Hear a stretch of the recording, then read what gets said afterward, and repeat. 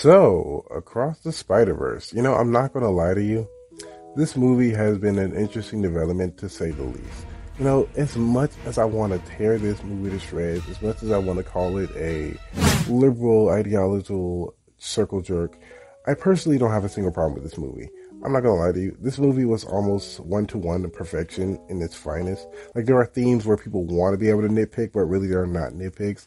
One I could think of is when he was talking to his mother, the protagonist Miles, and she's like, oh, people won't always root for you the way we will, and things of that nature. And you could actually interpret that in so many different ways without actually going to the negative lens of it all. Literally, you could interpret it as either Miles' mother already knows that he's Spider-Man, or that, yeah, at the end of the day, you're going to go out into the world as a young man and not everyone will root for you, especially given your race. And it doesn't have to be a big deal. They're not shoving it in our face. That's what I want to see. That's how you do this type of storytelling with these type of minorities without it feeling forced. I can't exactly put my finger on it, but for some reason, this movie is very subtle with how they go about explaining Miles' theme. Doing his own thing, being his own person, truly embodying the fact that anyone can wear the mask. I think it's even better than, I would say, the Spider-Verse movie that we are introducing Miles before this one came out. I think this one is a lot better with how they did it. Personally, they're not just slapping Jordans on Spider-Man and being like, yeah, Black Spidey right here. You know what I'm saying? And it's good. It's done to a degree to where anyone can enjoy it. And so, honestly, I'm not mad at this movie. Honestly, I'm really not. I think the characters are very much interesting. I do think the random voice swapping of Spider-Woman makes no sense. Like this is one of the things where it's like, come on, at the end of the day, it's still modern entertainment. There's still going to be a little bit unnecessarily racially motivated for whatever reason. But this one is just one of the ones that actually just make no sense to me. Like, with all these minorities you have on screen, like, there's no real need to force one or to make something that wasn't, So that's the one that's just a little annoying. And you could argue, oh, it's not in the same universe as one of the comics, and that's fine. But we know what these characters are supposed to look like. And they decided to use one of the most random iterations of Spider-Woman, one that's pregnant, which makes no sense. The parenting aspect of this movie is probably one of the few things I can actually critique when it comes to the representation of parents who are super in this movie. It's like, yeah, you're a superhero, but it doesn't mean you have to throw yourself into the fray with your baby in tow. Like, it's so weird. Like, both Spider-Woman and Peter does this. Our Peter. 616 Peter. Like, it's honestly, I don't get that at all. Like, it makes no sense. If anything, they would be the most protective over their children. Like, I'm pretty sure they could have just time skipped to when Jessica Drew had her baby so she could be a little more badass, and so this wouldn't have to feel weird. Because to me, this just feels really weird. I'm not gonna lie to you. I'm not a fan of it in the slightest. But hey, to each their own, there's some weird people with some weird fetishes out there. I'm not one of them, but go off, I guess. Now, obviously, let's get into the actual story. Let's get into the characters who are more interesting than just being diversity intake. So, yeah, let's get into Spider-Man 2099. This guy is literally my favorite character in this movie. I do not care what anyone says. He is not wrong for what he is trying to do. And there can be some holes planted in his logic from why he doesn't like Miles. I can agree to that, and I can admit that, and I can concede to that. But I cannot deny the appeal of this character is just there.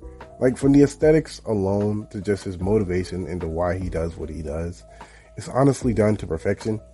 Like, I really do like the fact that animated movies are finally becoming a step above that of their live action counterparts. Because, like, bro, this has things that emotionally hit you one to one.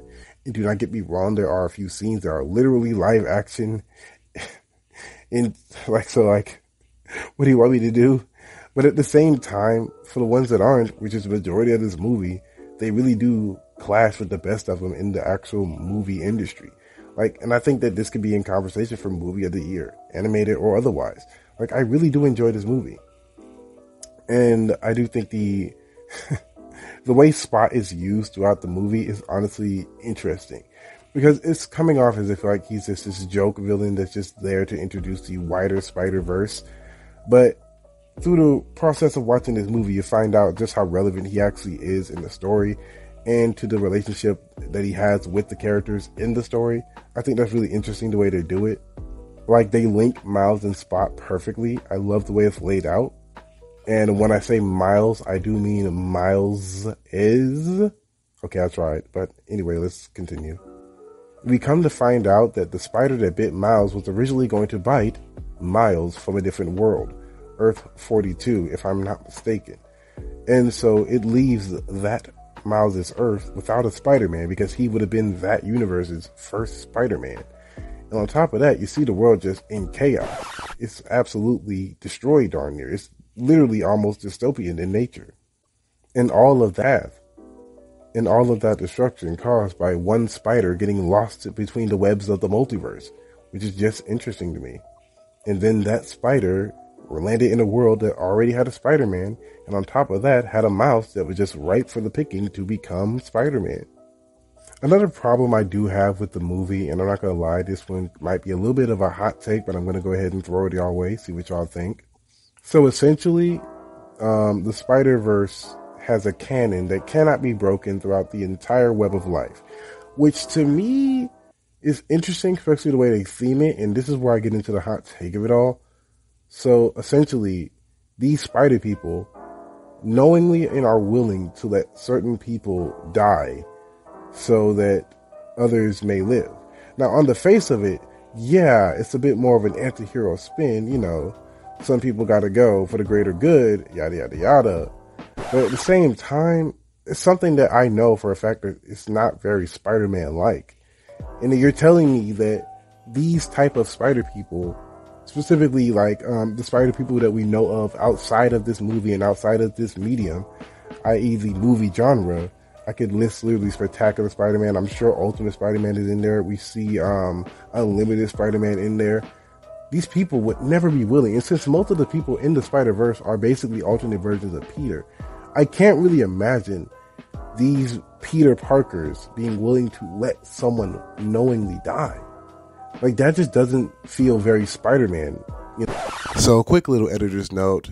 When I say that these type of people wouldn't be the people to let other people die for the sake of other people, it's not quite what I meant, because obviously we see with Spider-Man PS4, we've seen that with other examples, but I'm mainly referring to the very thing that made Spider-Man who he is. You know, the very life-changing and traumatic experience of, I don't know, you know, letting the, you know, pew-pewer, the person who killed Uncle Ben, just get away. Yeah, I don't know. I feel like it wouldn't sit well with most Peter Parker's consciousness. I don't know, call me crazy, but that's just it. If I'm wrong, I'm wrong. Let me know in the comments. You know what I mean? Like, I can understand that for like 2099 and maybe the more edgy Spider people. Heck, I would have expected this coming from Spider-Man Noir, but he's on Gwen's team by the end of the movie. So to that, all I got to say is, like, it's just a very interesting way to go about it. I mean, you could have found numerous different ways to tell this story, but sure. And yeah, I just think that's very interesting. You know, honestly, I don't feel too bold to say that this movie is quite literally a 10 out of 10 in all regards. Like, personally, we get more development with a lot of characters we saw before. Okay, some more than others. Sorry, Penny Parker. We just don't get that much development with you, I guess, unfortunately. We get the progression of Miles' story, the Miles that I've been waiting to see continue his journey for literally years now. But that's just me personally. But yeah, this was just a short little review, and really I just wanted to give my thoughts on the general movie as it stands now, fresh a few days after watching it the first time. So yeah, those are my thoughts. Again, I am sorry for being so late. I've just been trying to figure out some things over here. You know, a lot of things been moving in a lot of different directions, a lot of things on and off camera going through. Other than that, don't want to bore you guys with all of that. Other than that, have a great day, and I hope to see you all in the next video. Peace.